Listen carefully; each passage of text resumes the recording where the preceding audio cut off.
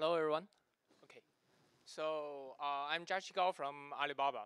So today, I think it might be quite late before we are introducing the architecture rather than we have many previous talks introducing the detailed technologies.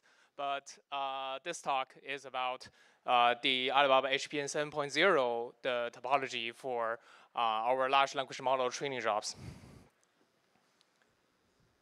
So I believe you guys have heard this, seen this figures for a long time.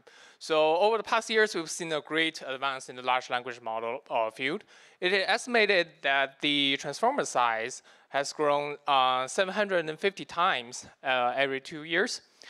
In contrast, hardwares are struggling to keep up. Moore's law only gives twice the performance over the same time period. So therefore, in the age of LLM, for tech companies, the exascale computing power is the core competitiveness. And the competitiveness comes from the accelerator scale up and scale out.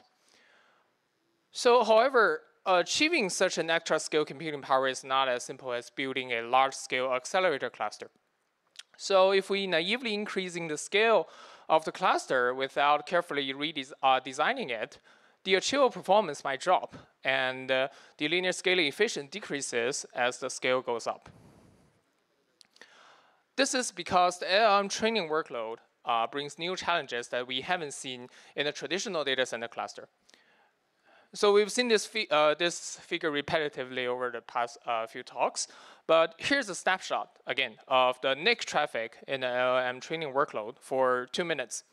We can see that there are several new characters from compared with the traditional data center workload. So first, the traffic has really low entropy, which means one NIC only sends with more portion of hosts rather than like a high connection count that connects to majority of the servers in the entire cluster. So secondly, the traffic volume is high. We can see that during the active phase, the traffic takes the entire 400 gigabit per second bandwidth. So this creates high pressure for every component connecting the source and the destination, including the switch, the NIC optical modules, link, and the switches. So thirdly, the end hosts are globally synchronized, which means this entire cluster experiences such on and off pattern. And lastly, one training job is large scale and long lasting. So which means the previous stated the stress test will last for weeks or even months. So if we directly apply this workload to a general purpose compute cluster, it will cause two major issues. So the first one is because the traditional data center cluster has a really regular topology, and because this traffic's low entropy behavior, it will cause a lot of hash imbalances. This will cause low link utilization and a longer flow completion time, which slows down the entire training job. And also because the training job is globally synchronized and stress tested, the entire cluster is prone to failures, which means the training job will be frequently restarted and the entire cluster's availability is low. So after studying the challenges and understanding why previous solution does not apply, we here present how Alibaba builds the large-scale accelerator cluster to achieve the exascale computing power. And we believe there are two key solutions. The first one is to provide a consistent high-performance interconnect. So to achieve this, we build HPN 7.0, which stands for the 7th generation of high-performance network. It's a predictable network, data center network in the AI infrastructure. We specially designed the data center architecture to overcome the drawbacks I have just presented previously. So there are a few key words for the HPN 7.0 topology. So firstly, HPN 7.0 is a two-tier topology. So here we have a collection of accelerator servers in the cluster. We only connect them using 2 layers of switches. So compared with the traditional 3-tier topology, HPN 7.0 is able to provide lower latency and lower hash complexity, which achieves higher performance and simpler path selections for the transport layer protocols, and also reduces the maintenance, monitoring, and debugging complexity. HPN 7.0 is also a multi-rail topology, which means each accelerator connects to one dedicated switch in the first tier. For example, we can see that the orange accelerator in each server all connects to the orange switch, and the green accelerator all connects to the green switch. So in the first tier, different. Let me go back. So in the first tier, different rails, they are completely isolated. This design leverages the scale-up network within each server for the interconnect and maximize the fan-out of the first-tier network. This design also maximizes the scale of the one-hop network that completely removes the congestion and hash collision. So specially, we named the first-tier network is a segment. In a segment, all the accelerators on different servers with the same index are directly connected in the scale-out network. And all the accelerators in the same server are directly connected in the scale-up network. Therefore, there's no hash collision or congestion between the accelerators within the segment. The second-tier switches provide inter-segment connectivity. It can either connect in a full mesh fashion, which maximizes the bandwidth resource between the segments, or connect in a rail-only fashion, which maximizes the scale of the topology. And HPN 7.0 is also a dual-plane topology, which means that each accelerator server are connected to two separate networks that are completely isolated from each other. For example, in this figure, we can see that each accelerator connects to the orange and green network at the same time, but these two networks are not interconnected. This further increases the scale of the topology and also provides the redundancy, since one plane can be the backup of the other. So at last, HPN 7.0 is a front-backend network topology, which means that the CPUs and accelerators are all isolated in the network. This avoids the interference between the CPU traffic and the accelerator traffic, and further increases the performance of the communication between the accelerators. So as for the scale, HPN 7.0 is able to connect up to 130K accelerators. We use 51.2 terabits per second single ASIC switch for maximized simplicity and robustness. Since each accelerator requires 2 times 200 gigabit per second bandwidth, HPN 7.0 can support up to 1024 accelerators per segment. For full mesh second-tier topology, HPN 7.0 is able to support 16 segments. And for rail-only second-tier topology, HPN supports up to 128 segments, which translates to more than 130K accelerators. So in the end host, we also introduce a non-stack dual-ToR solution. So from the operating system's perspective, there's only one bound device connecting to both planes at the same time. There's only one IP for the two planes, and the switches and the NICs communicate with each other to ensure fast switching under failures. The traditional stacked dual-ToR solution requires creates a strong dependency on synchronization and requires a direct link between the two switches, which violates our dual-plane design philosophy. We developed a non-stacked dual-ToR solution to achieve this, to kind of implement our philosophy, yes. So we deeply collaborate with our switch vendors to implement a customized LACP modules. And so connecting all the designs together, we achieve no single link failure. This connects the accelerators from the network. So here shows the performance curve when the link failures and link flapping happens during our production network. We can see that on the left we have, so each curve has a dual-ToR and a single-ToR solution. So we can see that compared with the single-ToR solution, our dual-ToR solution greatly reduces the impact of network anomalies in the overall training job. So here is how we build the consistent high-performance interconnect. And the second key to achieve the exascale computing power is computation and communication co-optimize. So the co-optimization starts from the hardware. In HPN 7.0, Alibaba in-housely designed and developed hardware for customization, fast iteration, and stability. We designed our own 51.2 terabits per second switch, improve its cooling solutions. I think we have just had a talk this morning. We also developed our own 200 and 400 gigabit per second optical modules. We also designed and developed our own programmable NIC to implement our own high-performance transport layer protocol. We also optimize our software stack and transport layer protocol for the optimal performance.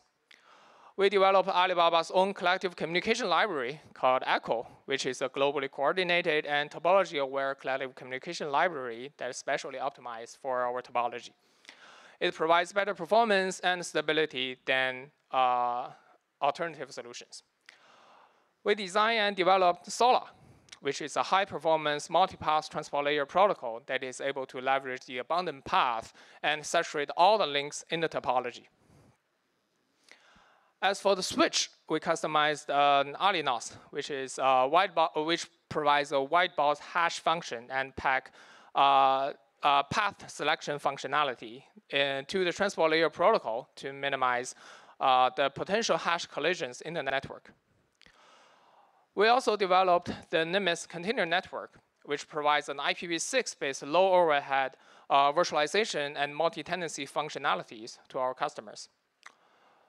For the management stack, we built platform for AI, Pi, that is able to perform topology-aware job allocation, scheduling, and communication computation overlapping to maximize the overall efficiency for the entire training cluster. Also, we provide a host and network co-design management system for fast failure detection, localization, and mitigation. In Echo, we deployed accelerator servers hand and slowness detection and the localization. It can detect servers that are slowing down the entire training cluster in real time. In the transport layer protocol, we provide a fast rerouting mechanism under transient network congestion and short-term link failure scenarios to maintain its high performance. So in the switch, we provide high-precision network monitoring and failure detection mechanism to provide instant feedback from the network to the end host. So in the container network, we designed host monitoring and end-to-end connectivity probing monitor to query the network from the server's perspective. As for the management platform, Pi provides a centralized fault detection, localization, isolation, and fast job recovery mechanism so that when failure happens, the faulty machine is quickly removed from the cluster and the job is resumed. So summarizing all the aspects up, HPN 7.0 provides generation leap in performance and stability. From the CCL's perspective, HPN 7.0 is able to increase its performance by up to 100%. As for training jobs in different scales, HPN 7.0 is able to increase the training throughput by 14.4%. HPN 7.0 has been deployed in production and already shown its superior performance and stability. According to our online measurement, HPN 7.0 provides 96% linear scaling efficiency, 98.22% cluster availability, and is able to continuously operate for more than 3 weeks, and is able to recover from failures in just minutes. So this is my last page. This journey never ends. So thanks to all the hard work from Alibaba's engineers and developers, we are able to provide superior linear scaling efficiency up to 10,000 accelerator cluster. But if we continuously increasing the scale of our cluster, the existing solutions might need further optimizations to continue such a trend. So in order to achieve this, we call for talented people and close partnership from our vendors. So thank you for listening.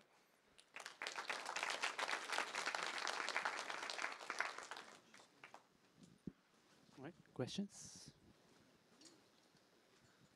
All right, I don't see any questions, so maybe we can quickly go up there.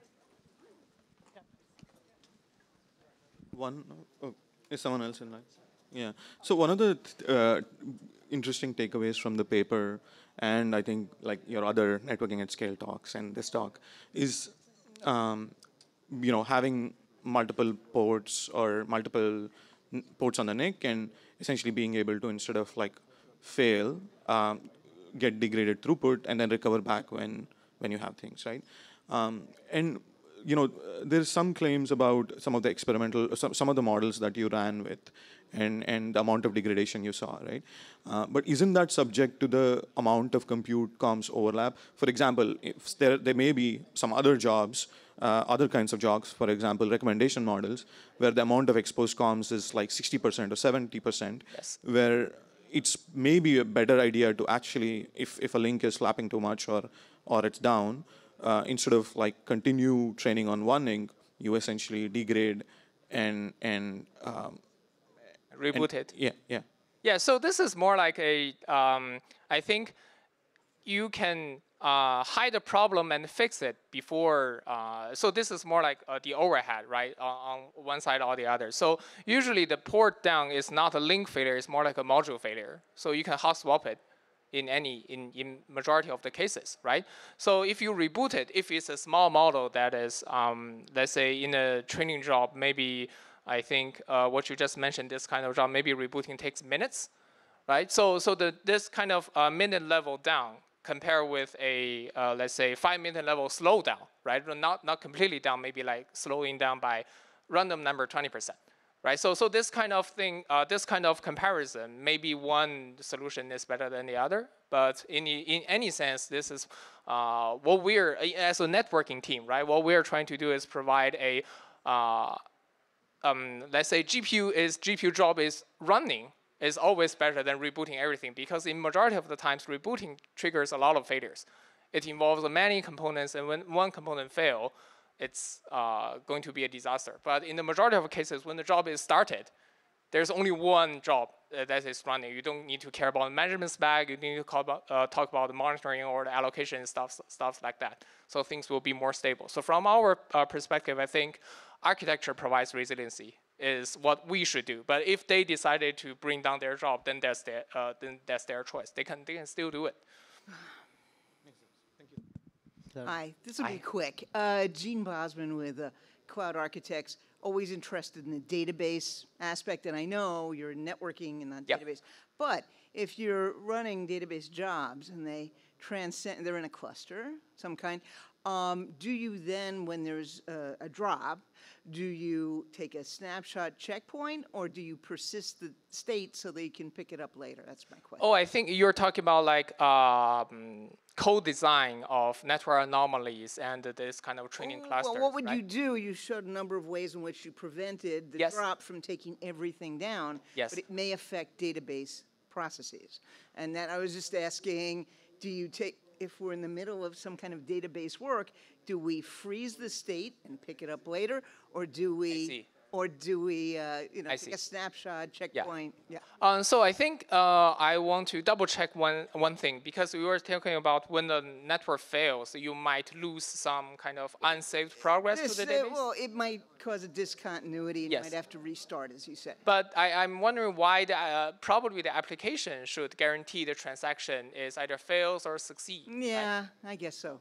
Yeah, so databases are databases. Yeah. Like Postgres, Oracle, that kind of thing. Yes. What I think is a good candidate that we can indeed trying to have some kind of notifications when the end host, because what we're trying to do is more like a transparent approach. That the application is not, because we're using bounding devices, the application or even the operating system doesn't know one link is down because the other still exists. Okay. They wouldn't know. Okay. Yes. All right. Thank you. Thank you. Sorry, we're at time. I recommend please talk offline. Thank you. We have a lot of engineers here. We can appreciate it. talk more. Thank you.